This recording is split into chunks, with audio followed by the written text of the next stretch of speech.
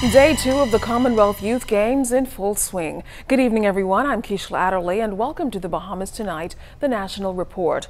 Topping news: beach volleyball, tennis, rugby, and swimming were some of the sports on the agenda for today's games.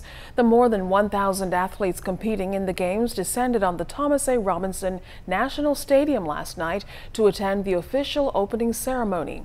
In declaring the games open, Prime Minister the Honorable Dr. Hubert Minnis used the opportunity to remember what would have been the 99th birthday of former South African leader, the late Nelson Mandela. The Bahamas government was pleased to host the 1985 Commonwealth Heads of Government, which agreed to the Nassau Accords.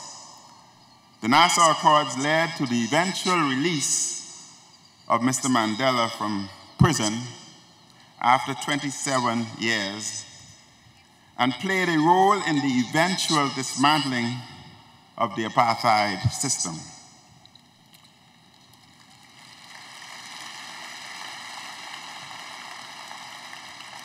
In this spirit, let us celebrate at these games the ideals and values of the Commonwealth, including those of peace, freedom, and common purpose for progress and a better and more just world. We'll have more on the Commonwealth Youth Games opening ceremony coming up in ZNS Total Sports. Meantime, we invite you to tune into the Parliamentary Channel 402 for live continuing coverage of the 2017 Commonwealth Youth Games.